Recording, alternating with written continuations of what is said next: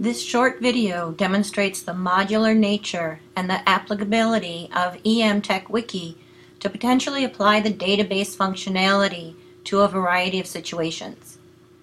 The wiki is a socially curated discovery engine which is designed to be modular. This allows the resources to be accessed from any module from within the MOOC.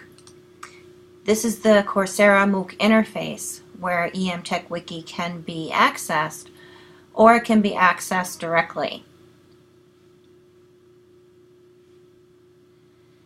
The wiki site can also serve as a standalone website to directly access the resources externally from the MOOC.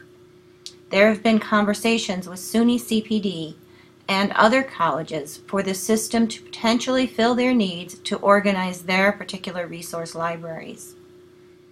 Since this wiki is implemented as an open source Creative Commons resource, this tool has limitless boundaries. Suggestions for improving the modularity and further simplifying the engine's search functionality will be explored further if additional IITG funding is secured. The way it works is that a person first selects the Discover section, and then they select the module that they are interested in exploring. If they are linking directly from the MOOC, if they are coming in from Module 4, which is critical thinking, they will be linked directly to this page.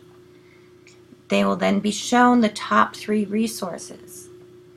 These resources are designated based on the star ratings that the tool or the resource has been assigned from prior users of the system. Once somebody selects the module that they wish to explore, they can also limit those options further. For example, they can go in and select the objective that they're trying to achieve. So if I am trying to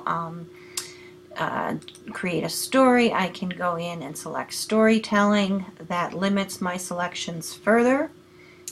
Even though the top 3 are showing, if I am not happy with those, I can load additional resources, and I can also choose if I'm only interested in seeing what options are available in audio.